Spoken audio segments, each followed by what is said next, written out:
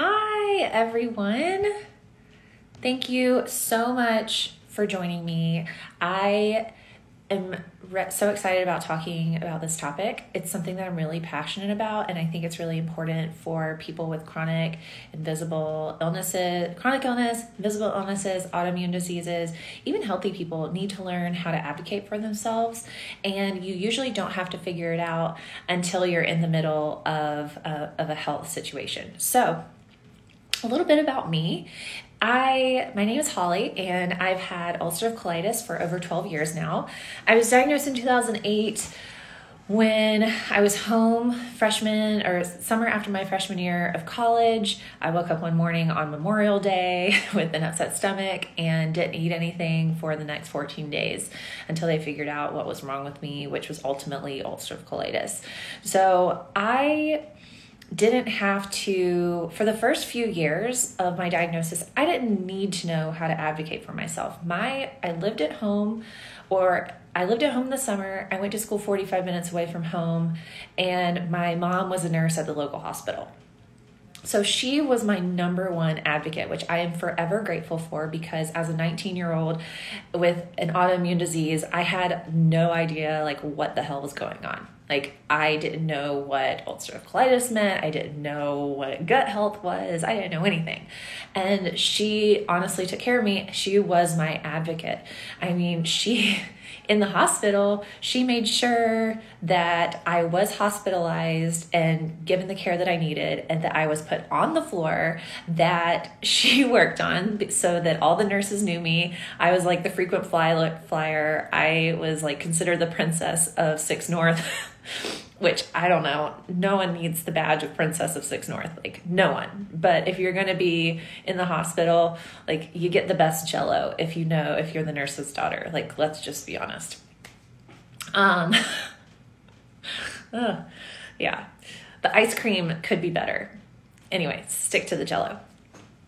But she was there around the clock for me, made sure that the nursing students were not the ones that drew blood at 5 a.m. on their rounds because I had such tiny veins. She made sure that the best doctor was there to talk to me. She made sure that I got the best treatment.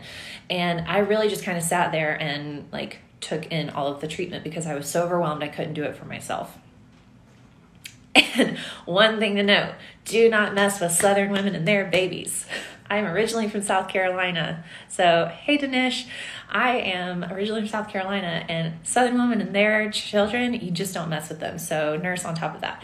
So, I had an advocate on my side, and I really didn't know what it meant to advocate for myself until I studied abroad in Spain. And this was the first time I advocated for myself because I was sitting in my gastroenterologist's office saying, I am 20 years old. If I want to study abroad in Spain, then I'm going to do that. And my doctor was pro-travel. He loved travel. And he was like, oh yeah, sure, we can make that happen. And my mom sat there terrified. She's like, but don't you think that she shouldn't go? And my doctor was awesome and was like, no, she can go. So I go to Spain, and I just kind of sweep my disease under the rug, pretend that it doesn't even exist. I honestly, quite frequently, if anyone is on that studied abroad with me in Alicante, it is as crazy as you would have imagined. And this girl from private school, middle of nowhere, South Carolina, just went a little too crazy. Ate whatever I wanted, drank whatever I wanted, stayed up until 6 a.m., just treated my body like total garbage. Ended up in the hospital in Spain. So before I say I ended up in the hospital in Spain, I just want you to know that I fully deserved, with ulcerative colitis, I deserved to be in that hospital because I treated my body so poorly. Anyway, the first time I ever had to advocate for myself, I was in a foreign country with a very minimal knowledge of Spanish at the time. No advocate of my mom. She wasn't there. No one spoke English in that hospital. And I was in a hospital bed for 8 days without knowing, no one there, telling the doctors what I needed, what I didn't need. I had to learn how to figure out how to speak up for myself and in another language. Talk about stressful. So I anyway, so I figured it out. And I want to say that I found my voice, I spoke up, and I got exactly what I wanted. But that wasn't the case. I was in total shock. I was so overwhelmed, and I ended up traumatized because of it, because I just couldn't speak up. And so they were just walking all over me and like not explaining things to me and just kind of assuming that I knew what was going on and that they knew what was best for me and that I didn't. So it was a really traumatic experience for me. And after that, I came home and promised myself that I would always speak up for what I needed and share with the medical staff how I was feeling and never get walked over again. And I don't believe that they intended to do that. They were professionals and knew what they needed to do, and that I was just going to sit there and take it. And that was just the miscommunication between language and also between patient and doctor. So that was my first taste in patient advocacy. So then I came back home. I did go back to Spain and teach English, and then eventually moved to California where I am today. Excuse me.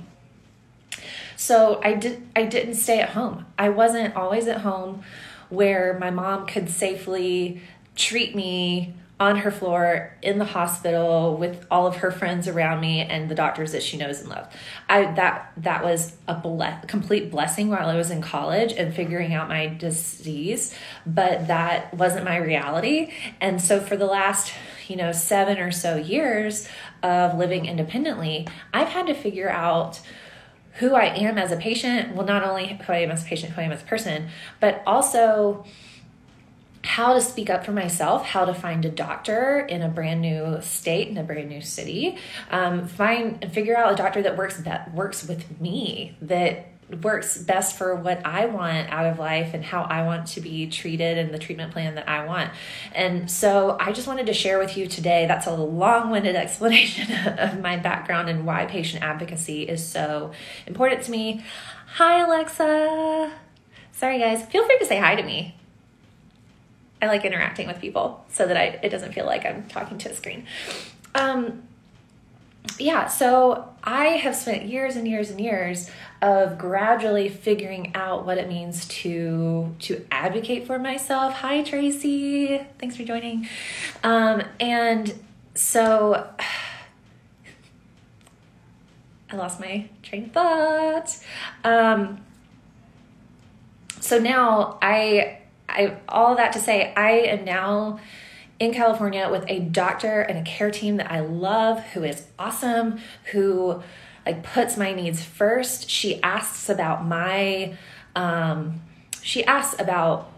what I like out of life, like what I'm like when I'm not sick and what my goals are for when I'm healthy again. Like, my doctor knows that I ran a marathon and that I want to start running again. My doctor knows that I've been married for 3 years and want to go travel to Europe. And she mentions it on every call. Like, we are going to get you back to Europe, Holly. We are going to get you back to running. Like, that is what I want for all of you, is a doctor and a team that cares, and to have someone that listens to you. So I have a few tips while I'm on the call to share with you on how to get that relationship with the doctor and how to speak up and become your own best advocate. Because honestly, I was doing my research and I saw this quote, is that there are two rules of thought, which I like both. And so I'm going to say both, and you can take one or leave one or take both, is that you need to become the CEO of your own body. You own your body, you know what's best for it, and you need to make the decisions that are best for your body and your health. The other one, it's very similar, is that you need a PhD or you have a PhD in your body. Like, you know intimately what your body needs, you know what it doesn't need, and no one from the outside who doesn't experience your feelings, who doesn't know your past trauma with medical or healthcare, who doesn't know the interactions that you've had with medications, they don't know that unless you tell them. And sitting there and staying silent doesn't help the doctor. It doesn't help you. It mostly doesn't help you, because the doctor is going to move on to that next patient, and unless it's written down in the chart because you told them, they're not going to know. So that's why I'm so passionate about this, is because the healthcare only works as much as, well, also you need good healthcare, but the healthcare only works as much as you work with it and share your experiences. So, okay, off my soapbox just a little bit. So I'm going to share a few things about how to become your own best advocate, specifically with your doctor and with your care team. I was going to share how to be your own best advocate at home, in relationships and at work, but I think I'm going to keep that I'm going to probably turn this into a series because there's so much to talk about. So right now I'm just going to talk about how to be your own best advocate with your care team. And then next week and the week after, we're going to talk about how to be your own best advocate for your health when it comes to relationships at home and at work. Okay, great. Okay, so first, when you're looking for a doctor, find a practitioner that aligns with your goals. So I would take some time, take a notebook, pen pad, whatever, with a pen, pencil, and visualize the whole experience from the time that you book your appointment until the time you leave that office. Like, how do you want to feel? What interactions do you want to have? So when you're thinking about your dream doctor's appointment, and let's be honest, if you have a chronic illness or you've ever spent time in doctor's offices, you know what you want in that experience. So sit down, visualize from the time that you call that doctor's appointment, like what do you want that phone experience to be like? What do you want the booking experience to be like? When you walk in the door, what do you want the office to look like? Do you want it to be accessible for all abilities? Do you want it to be clean? Do you want it to be welcoming? Do you want it to feel sterile and clean? Or do you want it to be more homey and welcoming? How do you want your interaction with the staff to be? Write all of this down. Then when you walk into the doctor or when you're taken back into the room, how do you want that experience to go? When you meet with the doctor, what characteristics, what are the values and goals that you want to achieve by working with this doctor? So write all of these things down so that when you are looking for a doctor, you know the questions to ask. When you're Googling, I would recommend Googling them, looking at all the medical review sites. There's like ZocDoc, and there are so many. If you just Google the doctor's name with the city that you're in, there will all pop up. So I would recommend looking at all of the reviews, or you can just call them. Like, I recommend calling them and asking the specific questions, the goals that you're looking for, to see if it's a match. Maybe it's not a personality match. I don't know. So I recommend just doing your due diligence when you're finding the practitioner. And then when you schedule the appointment, ahead of time, come prepared. So write down every single question that you want answered, every single one. There is no question too small. If you have a question about your condition or about the way that your doctor practices, if it's the first time, I would write down every single question. Then write down every symptom that you've been experiencing for the last however long. Write down all of your symptoms, the frequency, the pain levels. So maybe start taking a journal of each day for the few weeks leading up to the appointment about the symptoms that you're experiencing and the frequency, because they're definitely going to ask, and you want to be prepared. And then write down all of the medications and supplements that you've been taking. Write down the brand, the potency, and actually, if you want to go one step further, I mean, I do this, especially the first time. I will bring a whole bag of my actual pill bottles, of my supplements and my medications that I've been taking, so that they can actually see them. Or you can take a picture of all of the sides of the bottle if you don't want to carry the whole bag in with you the way that I have in the past. I just don't want any room for confusion. So baggy pictures, write it down. Just anything that you possibly want to know from this doctor, I highly recommend coming prepared, because there is a symptom called or what is it? It's like doorknob syndrome, where as soon as you open the door to the doctor's office, all those questions just like magically fly out of your head. It's like you can't, like, I can't tell you how many times I've sat there